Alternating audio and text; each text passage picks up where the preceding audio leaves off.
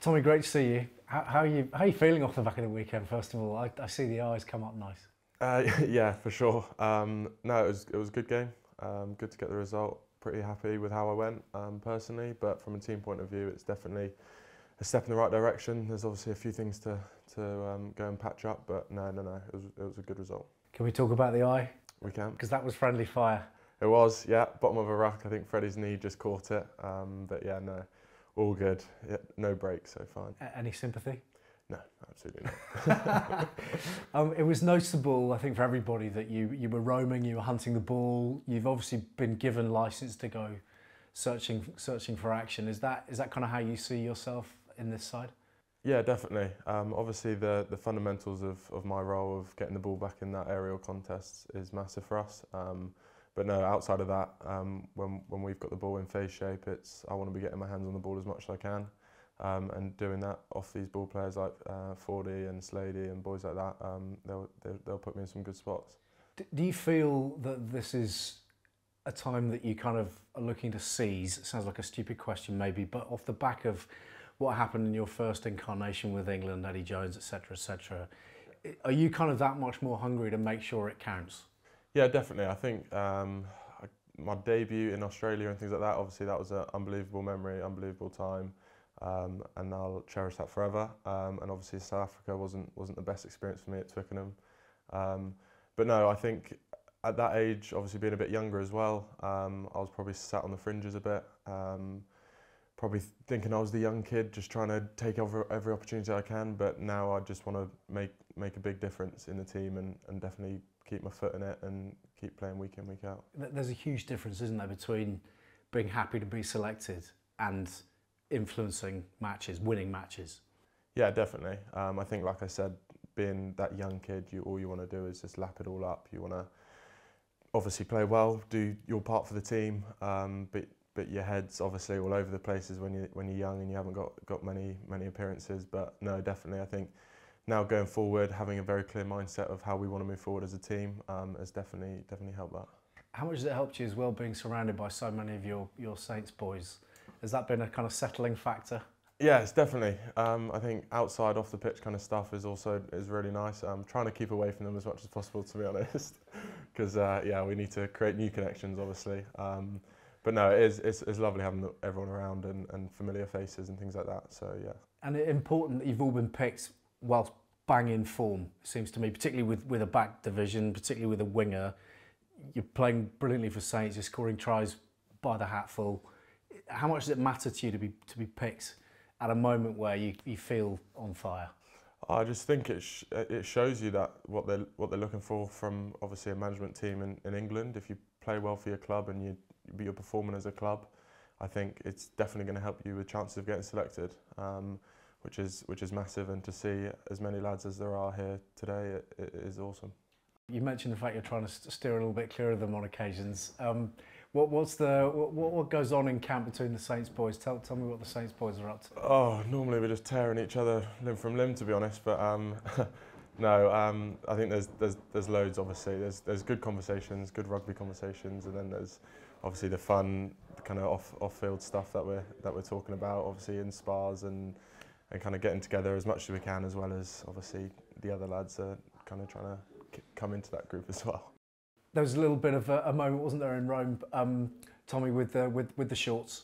Can we discuss the cheeks? I mean, have you come on for much stick for that? Yeah, well, Steve said today that he had a nice conversation with my mum about it post game, so yeah, that was always good. No, look, I couldn't control it. Obviously, I think yes, I felt very vulnerable at the time.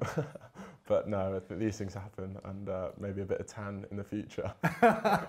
65,000 people, Stadio Olimpico. I mean, if you're going to do it there, right? Yeah, that's the way, yeah. Drawstring, I'm thinking? Probably had about 3 layers on as well. Tight skins, I don't know how he's done it, but fair play to him. Yeah, good stuff. Excellent. What about the weekend? Obviously, Wales had an extraordinary game last weekend. I want to particularly zone in on another Tommy Raphael, who's just been amazing for the Tigers and for Wales. I'm just thinking of the tale of the two Tommies on the weekend. How do you see it? Yeah, well, we've definitely mentioned his name a lot around camp, prepping for this game. He's going to be someone we're going to try and keep off our ball because we know he's a threat around that breakdown area. But yeah, I think it's going to be obviously England-Wales. It's a massive occasion. At our home ground, we want it to be a tough place to come, and yeah, we'll make sure we don't make it easy because we know they'll keep coming. They'll know they won't give up like you saw at the Scotland game. So yeah, we'll have to keep that in mind. Did you watch that game with curious interest on account of the fact that at half time you're probably thinking, okay, this should be quite fun next week, and then by the end you're thinking maybe not? Oh, it's Test rugby. You can never know for sure. Obviously, a bit unexpected to be honest. But no, every team's going to fight till the last minute, and like you saw Italy do the same against us, and we would do the same against any other team. So yeah, no, wasn't looking too much into it. And there's a lot of talk around kind of reconnecting this team with the public. So first time in this Six Nations in the home of English rugby at Twickenham. Sorry. How important is it for you to kind of get people up off their chairs? Yeah, I think it's massive. I think we've said we want to take the crowd with us. We want to obviously make it a horrible place for oppositions to come, and we can kind of create that environment with our fans, but also in our favour, we want to bring them on the journey we're going on. We want to make them proud of us, make them kind of look at us and see an England performance in the way we're kind of going about our business. And yeah, if we can bring them on that journey, it'll be brilliant. A couple of other things just to touch on, Tommy, if I can. Big news this week, obviously, about Lewis Ludlam and Northampton. Just tell us what kind of a guy he is, what kind of a player he is, what kind of a captain he is, and what Saints will, like, I suppose, be losing. Yeah, so yeah, Luds for me, he's a definite one. Like, he's got a big heart. He's a guy that will lead from the front. He's just the way he carries himself, the way he is about the business. He's a doer. He does talk, but he shows in his actions what he's about. And I think it'll be a massive loss for us, having that character kind of going elsewhere, and yeah, it'll be definitely a big space to fill. But no, he's an unbelievable player. He's a good guy, and he will be missed. He's been a big inspiration to a lot of people in that club, hasn't he? And not least because the way he's kind of burst into international contention quite late on. Bit of a bolter, wasn't he, for the World Cup? You know, a couple of World Cups ago, and now he's just grown into such an important figure.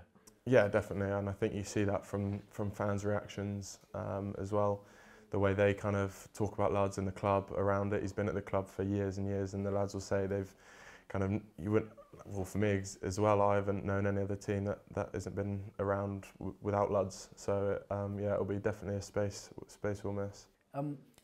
You're an epileptic, I've read. I am, yeah. How hard is that for you to kind of manage, and does it have any rugby ramifications? Yeah, managing, no, not too hard. It's just tablets twice a day. So in terms of that, no, it's all good. Originally, when it all kicked off and I found out and I had the big seizure, I think that was the hardest part. I think my parents were obviously would thought this was the end of the road. There was no more rugby, and for me as well, it was just the unknown, to be honest. So yeah, I think to start with, it was probably hard to come to terms with it. I was probably in a bit of denial to start with, but no, it's easily managed. It's under control now, and to be honest, I forget I have it, to be honest, sometimes. Well, so that's great.